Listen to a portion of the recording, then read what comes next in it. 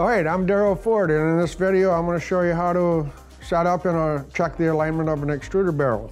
The purpose of it is to align the barrel to the gearbox. In other words, this barrel, they mount it on here, and we want to ensure that it's in line with the axis of rotation of this gearbox.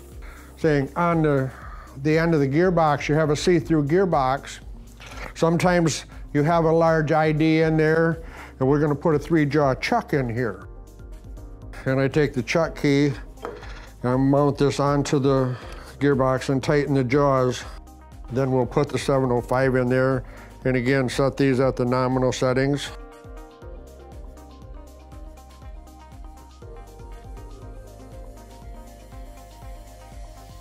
I like to just put a piece of paper on here and do a coarse alignment.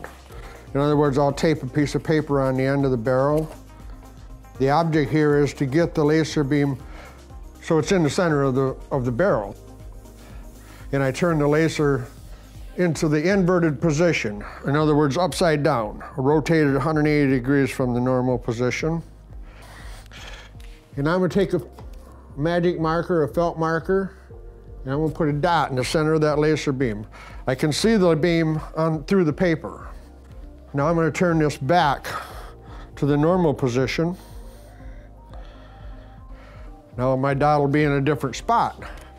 So I'm gonna take my marker and put a dot in the middle of the laser beam there.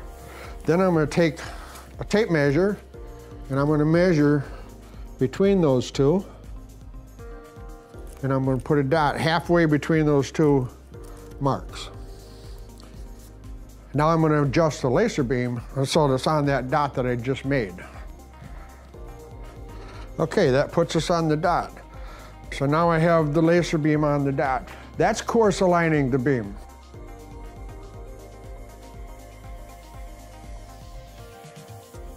We have on this adapter, we have two sides. There's a self-centering mode and there's a measuring mode. So when we're going to do the alignment, we want to put this in from the self-centering side. This target slides into the adapter, and then we have the set screws that we put in here to hold the target in place. Now we have to put the legs in. I have to have the target in there, and then I slide the leg in there and tighten the set screw against the legs.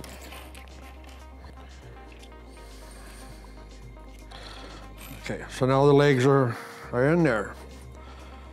And these legs are pushed up against the OD of this target. Now this is what we call a true self-centering target with no moving parts. In other words, these legs are a little bigger than the bore itself, so when I put it in, it's going to be at an angle. But you see how these legs are offset. They're offset, but right here in the middle where this pivots, that's where our measuring plane is at. That's where we measure at. So this can change its angle all day long, and it's always going to stay self-centered. Then we'll put the handle on the target. That just screws on there. And when we put this in the bore, we just gently pull back on this cable so that tilts down and it'll fit in the bore, and we'll release it and it'll lock itself into the bore and be self-centered. Okay, then we have a level on the end of the pole. So when we have the cable on the bottom, make this level from side to side.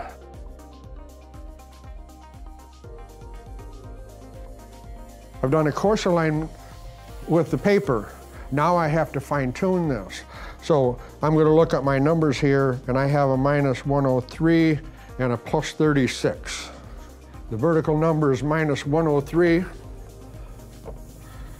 and the horizontal number is +36.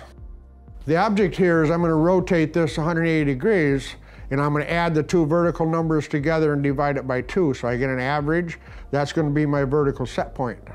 I'm going to add the two horizontal numbers together and divide that by 2 or get an average, and that's going to be my horizontal set point. So now I'm going to turn this 180 degrees.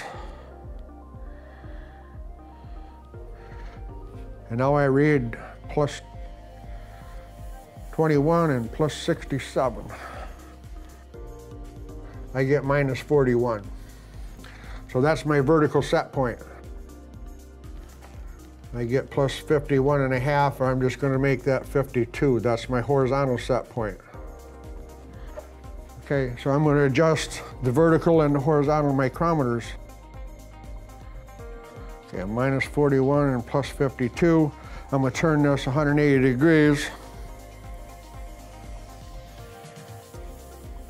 And now I'm minus 34 and 57, so I'm just going to do the math again. When you're off that far, you're going to have to do it a couple of times. So I want minus 38 and plus 55. So I'll do it again. Minus 38 plus 55. Turn it 180 degrees. Minus 37 and 54. So I'm within half a thou. So 1,000 is total, but the error is actually half of that.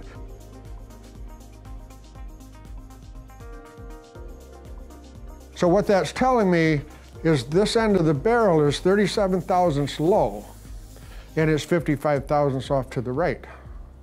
So it has to come at 53 thousandths. I have to raise this up, and I have to move it over in this direction. So normally on these, you have a V-block that this barrel sets in. So you can make these adjustments.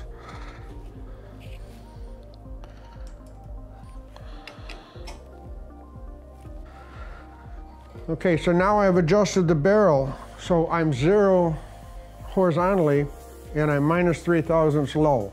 I always want to leave these a little bit low. The bigger the barrel, the more lower I want it. About a 6-inch barrel, I want about 10 thousandths low when it's cold. The reason for that is this barrel is going to grow in diameter as it heats up. So we figure a 6-inch barrel is going to raise up about 10 thousandths. This 2.5-inch barrel, 2 or 3 thousandths. We'll put it right in line when it gets hot. Sometimes you have an adjustment point in the middle like I have here. Some barrels don't have that. But if you want to measure it, you can simply move this target in to about the adjustment point there, and using the level, we want to make sure we have the target oriented right, and we can see there we're 8 thousandths low and we're 3 thousandths to the right. So that's pretty much how you do an alignment.